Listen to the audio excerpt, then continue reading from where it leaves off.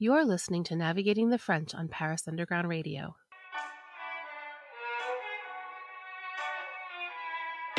Hello, and welcome to Navigating the French, the podcast where each episode we take a look at a French word and try and see what it tells us about French culture. I'm your host, Emily Monaco.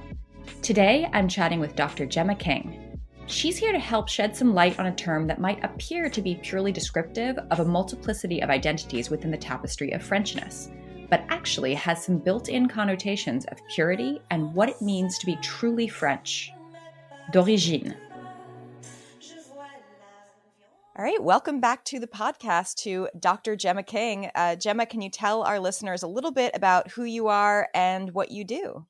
Sure. Well, my name is Dr. Gemma King. I am a senior lecturer in French studies at the Australian National University. You can probably tell from my accent that I'm Australian. But I spend my time teaching French language and researching French culture, largely cinema, but also sort of broader cultural studies that look at the intersection between Frenchness and the French history of multilingualism, post-colonialism, where things get really messy.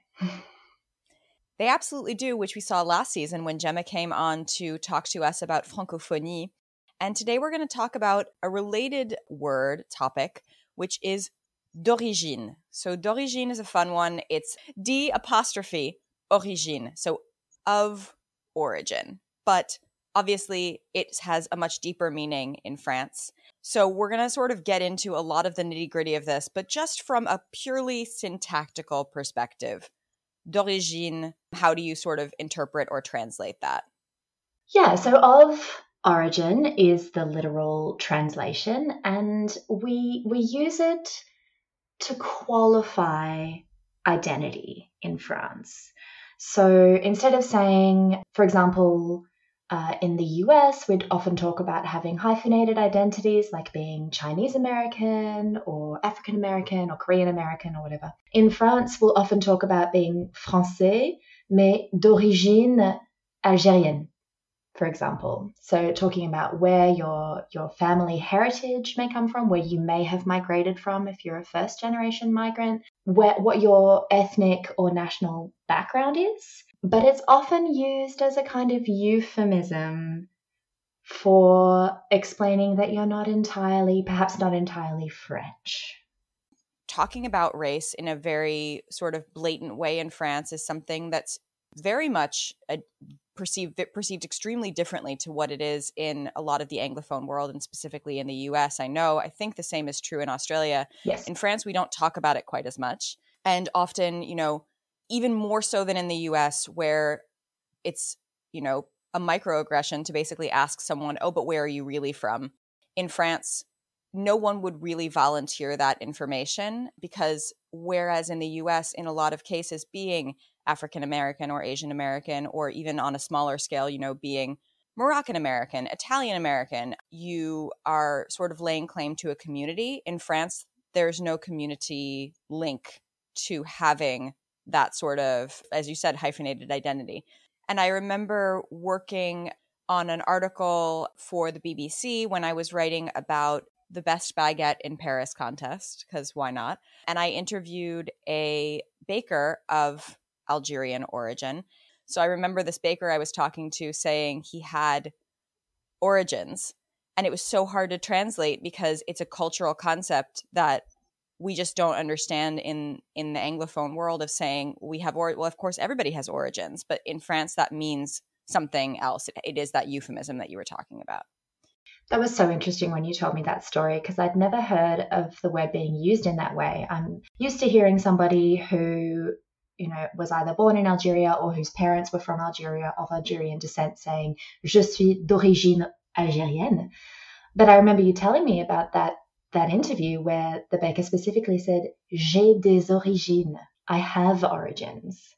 Not even des origines algériennes, but just I have origins from elsewhere, which I felt was less about describing a specific identity and more about euphemistically suggesting that their identity doesn't align completely with a sort of pure original notion of what it means to be French. I must say I was a bit sad when you told me about that, because it seemed like a case of kind of absorbing that euphemistic language that isn't sort of proud to claim multicultural or international heritage.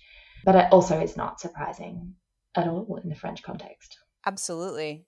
And I think, it's when you said pure, I think that's a really interesting misconception that a lot of French people, immigrants to France, have about Frenchness. And often, having origins is being positioned in contrast with being a Français de souche. So Souche. And souche is down to sort of the root stock. So a pure-rooted Frenchman. But of course, that's a problematic mindset as well for a number of reasons. So when you hear that sort of juxtaposition between Français d'origine, let's continue with this particular example. So Français d'origine algérienne versus Français de souche. What do you see as the sort of main connotation that someone's seeking to draw between those, and what makes it so problematic in your eyes? That's a great question. Français de souche, for me, while it's not a slur in itself, or not sort of an offensive term in itself, it does contain, for me, a lot of xenophobic assumptions about what French identity is, and really draws that idea back to an extremely long timeline of French heritage and history. So souche is soil, it's territory, it's land, and it refers to, this ancient territory that is now called France and has been called many other things, has been part of the Roman Empire, and before that was Gaul. And so, I think we've all heard the synonym for French, or sort of the old-fashioned synonym for French, as Gallic, meaning, hailing back to Gaul, which was a Celtic series of territories that covered what is now France, covered parts of what is now, or perhaps all of what is now Belgium, I believe, parts of what is now Switzerland, parts of what is now Luxembourg, so that kind of Western European region that lasted up until the 1st century BC, when Julius Caesar came and claimed the region for the Roman Empire. This Celtic land of Gaul is, ancient, and Gallic language was Celtic and unrelated to, or relatively unrelated to modern French. But that historical sort of ancient heritage just has a massive amount of cultural currency for French people today. So it makes me think of, I think I was going to bring this up, but was it in 2016, Nicolas Sarkozy, former French president, who was sort of an anti-immigration right-wing French president in the late 2000s, and who continues to kind of have a platform in France, in 2016 was talking about immigrants to France, describing the sort of assimilationist policy whereby, and he said, dès que vous devenez français, vos ancêtres sont gaulois. So as soon as you become French, if you're assimilated into France as an immigrant, from that moment, your ancestors are the Gauls. Which is very interesting, because Sarkozy is a second-generation migrant of Hungarian and Greek parents, but insists on this mythical heritage of ancient Frenchness stretching back to Gaul as being the roots that you mentioned before, the root stock. If you're truly French, then you can trace your ancestry, or pretend that your ancestry extends back to the Gauls. Right, which is problematic in and of itself, because Sarkozy was frequently during his presidency compared to one of the two Napoleons, to Napoleon Bonaparte, the better known of the Napoleons. But actually, in sort of evoking the Gauls like that, he makes me think of the second Napoleon, so the second emperor of France, Napoleon III. We skip Napoleon II for complicated reasons, but Excel reasons. Well, yeah. So Napoleon III, in the middle of the 19th century, was trying to refocus the innate regionality of France, basically, on Paris, and to sort of unite France under one banner, as it were, and essentially told people that they were all descended from the Gauls and sort of kindled this unifying national mythology of being descended from these great Gaulish warriors, put up tons of statues of this chieftain, Vercingétorix, and put his own face on Vercingétorix to try and unify the French people behind this idea of the Gauls and behind himself, which is something that Julius Caesar used to do too. So you have something that Napoleon I used to do with regards to Julius Caesar. So it's this idea of taking your own current countenance, imposing it on a mythology, and then telling people that this mythology is true. So this whole idea of the French being descended from the Gauls, there's probably very, very little to no Gaulish blood left in France because of what you said earlier about the Romans conquering. So it's this idea that we're having, linking ourselves. I talked about this a little bit on our episode on terroir. If anybody has missed that one, go back and check it out. This idea that you have of creating this identity as it's linked to the soil, to the land, as you said. And so it's really interesting to see Sarkozy still playing into that mythology that, I mean, any academic worth their salt can look back and disprove in moments. It's fascinating, isn't it? And such a modest way of attempting to revise history by placing your face on the statues of so modest millennia-old figures. But it is so interesting to understand that this sort of myth of nos ancêtres les Gaulois, our ancestors the Gauls, as being so powerful in France. And that's where we get the icon, the image of the rooster, the Gallic rooster, that is so associated with Frenchness. You know, I'm sure you've seen it in relation to like football iconography.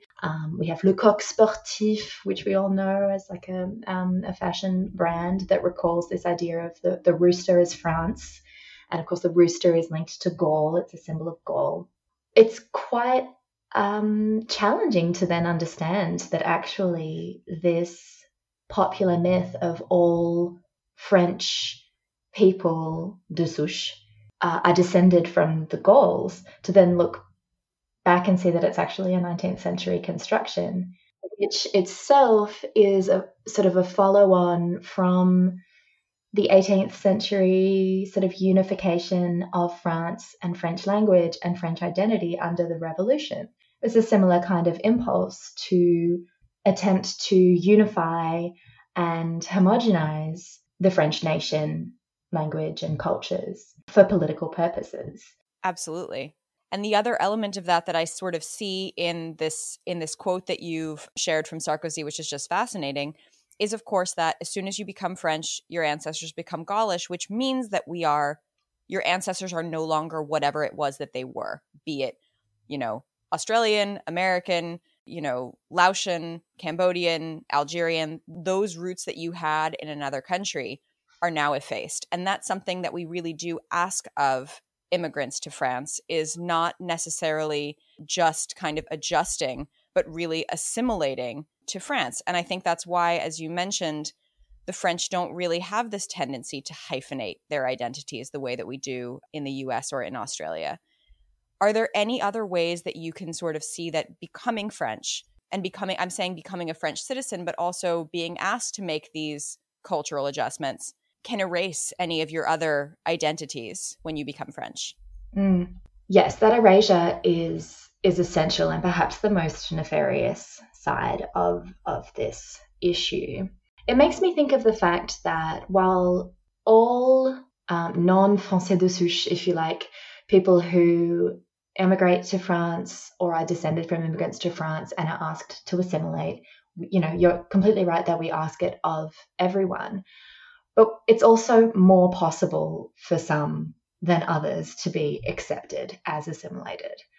So I'm thinking of, if we want to think about celebrities that have been assimilated or that have origins that are of d'origine étrangère originally and have been kind of absorbed into the French culture and who were French citizens. I mean, I always think of the example of Serge Gainsbourg. That's a bit of an old-fashioned reference, but Serge Gainsbourg, famous chanteur, sort of icon of French 1960s, 70s pop music, very associated with kind of stereotypical, even aspirational Frenchness, Parisianness during his career.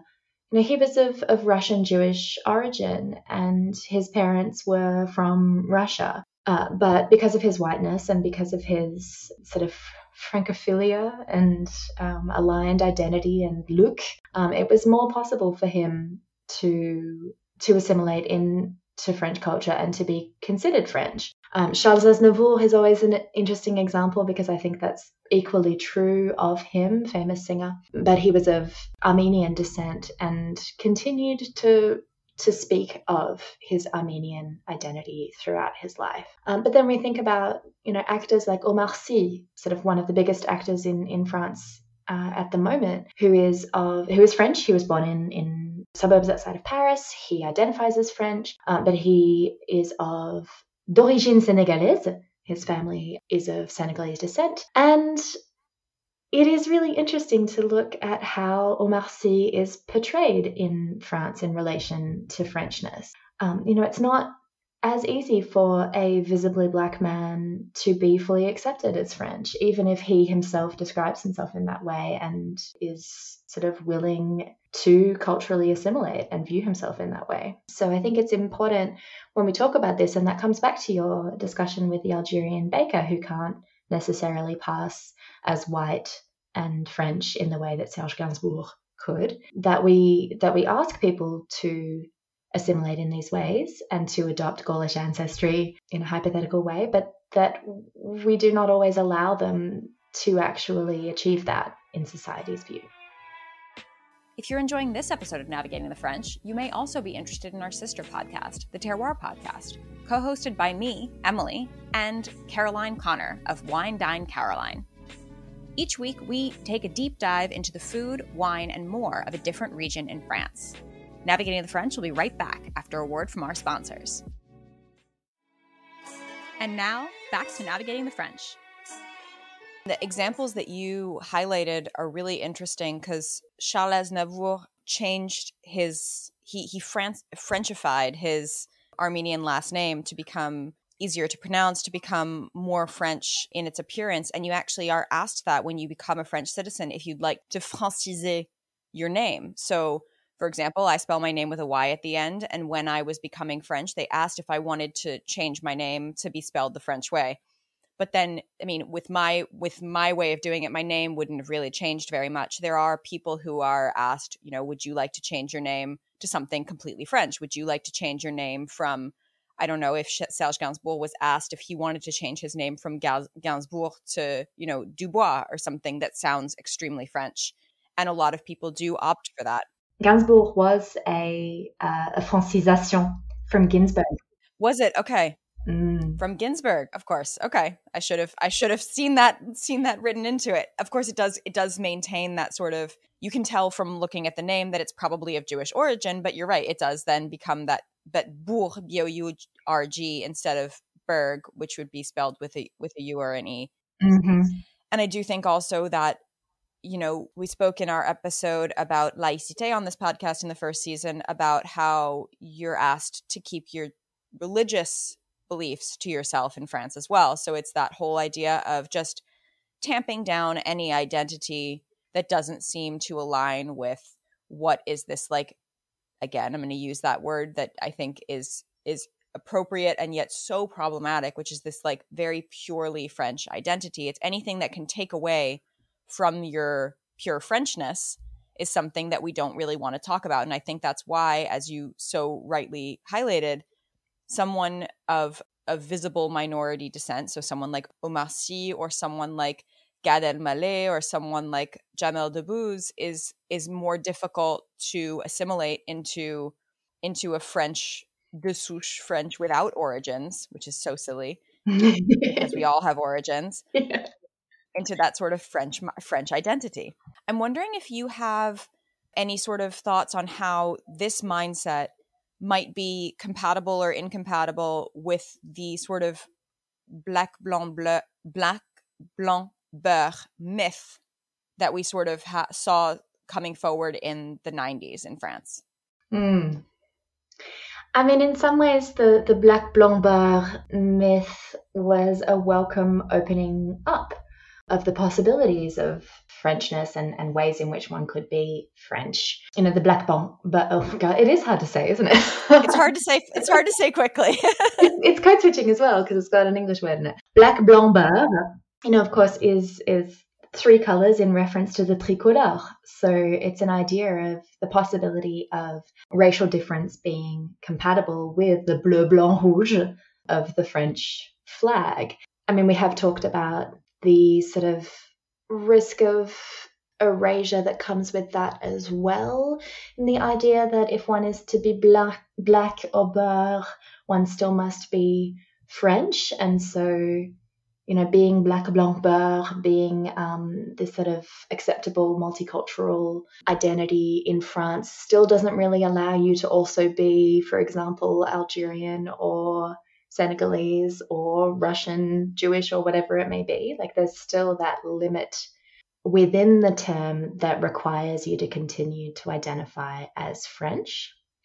And I don't want to impose my outsider perspective too much because for some people that is a really important and valuable form of acceptance for them in France. And I don't want to suggest that people should continue to identify as Senegalese or Franco-Senegalese if that's not, you know, a compatible identity for them. Like we were talking about on our last episode, we were talking about the Coupe de France and the fact that when Americans, what was it, Trevor Noah, the South African American journalist who joked about Africa winning the World Cup because there were so many black, blanc, beurre, so many multicultural, multiracial players on the French team. A strong response from the players themselves, the players of colour on that team, was, well, no, Africa didn't win the World Cup, France did, because we are French. And so I'm very aware of my positionality coming in with an Anglophone perspective and with a sort of favourable view of hyphenated identities that I don't want to impose on French people of colour. You know, I don't want to undermine the validity of identifying as French in those circumstances. But it does still highlight the fact that racial difference, race and identity, even when kind of overtly accepted in the French context, are still absorbed into a single notion of Frenchness. And that is continues to be the ideal. I mean, yes. I mean, that feels very, I appreciate what you say about not imposing an ideal that comes, obviously, you know, you're Australian, I'm American. We've both spent a lot of time here immersed in the French culture, but obviously we have a different worldview and a different perception of this. And both of us being white as well is an important role for this to play. I am curious to sort of dig a little bit deeper into kind of the history of the desire to unify the French identity, because I think that it's very easy to look at this and to see the same kind of racist leanings that we're perceiving in the US. I think that the motivation behind this desire to streamline the French identity, while having very similar repercussions on people who want to or don't want to ascribe to multiple identities, you know, that's a personal choice. I think that the history of it in France is really distinct from the history in Australia or in the US, this history of streamlining identities, because it really seems to me to come down to a fear of communautarisme in France, this like ascribing to a smaller community within the larger whole. I don't know if you have noticed that in your research. Is there sort of a historic precedent for why in France we might fear the founding of smaller communities within the larger tapestry of French society and identity? How do you always know to predict the exact thing that I want to talk about next? Because I've known you for way too long. Thank you for that perfect segue. Yeah, I did want to talk about this word communautarisme, which has been really politicized and even militarized in French society in previous years, especially since 2015 and the various terrorist attacks of that year. We saw this word really deployed often as a way of condemning cultural difference, racial difference, ethnic difference in France. Communautarisme doesn't have an exact translation in English, but as you said, it's like the danger of people separating out into distinct, perhaps closed groups that might be hostile to the broader nation of France and broader French culture and identity. It's a myth. It's a myth, but it's kind of a more pejorative extension of the idea of multiculturalism, which, while popular in countries like the US and Australia, is very unpopular in France. And we think about this concept in relation to immigration, often post-colonial immigration in France, that has kind of a recent history since the 19th and 20th century for the most part. But I've been discovering in my research recently that this sort of anti-communautariste, anti-individual cultural groups impulse is ancient in France and extends from the revolution back, in that France has never been a territory with one culture or one ethnicity or one language. And so the sort of former Gaul has always been made up of distinct regions with their own identities. So, probably the most obvious example would be Bretagne, Brittany, that has its own language of Breton, which is being really actively revived in the community and in the culture recently, and in literature and in street signs and in local government policy. Breton identity and language is being revived. Other languages are smaller and less possible to revive because of linguistic suppression over the centuries. But we have, regions like Basque country, which extends into France and over the border into Spain, further problematizing the idea of a national border. Same of Catalan, the areas we think of Catalan as being, Barcelona and the surrounding region, but there are French Catalan regions around Perpignan where Catalan is spoken. We could talk about Corsican, that's a whole other super complex situation. But also les langues duales from the north of France and over the border into Belgium. Like, France was always multilingual. And I've been talking about this in my research lately as the multilingualism within, in that the myth of the Français de souche, the myth of Gauls, the myth of one Frenchness has always been a myth. Well, Gemma, I don't know if I can say anything else. I think that's really just it here. I think that's something that we can take away from this episode and that we can bring into our understanding of the way that French navigates multiple identities. Is we've been trying for a very long time in this country to pretend that we all come from the same place. And that's why it makes it so much more uncomfortable in France to have people who ascribe to or who remind us in their incarnating of a visible minority, who remind us that we aren't, that is a myth. And so that's why you don't have French people who say, in the same way that Americans say, oh, I'm Irish American, I'm Italian American, I'm Korean American, I'm African American, and they're proud of it. You don't have that in France, because to be a good French person, you have to be French, and kind of that's it. Because we've been trying, I guess, to quash the multiplicity of our identities for, as you say, as pretty much as long as France has been a country. That's right. Well, Gemma, thank you so much once more for joining me on the podcast. I always appreciate having your insight. And can you tell our listeners where they can find you if they want to read more from you? Are you on the social medias? I sure am. I am on Twitter, Gemma with a G _S_King. I do very similar kinds of rants on there, so please join me. Or you can visit gemmasking.com. Thank you so much, Gemma. Have a great rest of your day. Thank you so much. It's always a pleasure. This has been Navigating the French. You can find more from me, Emily Monaco, at Emily_in_France on Twitter and Instagram. This podcast is produced by Paris Underground Radio.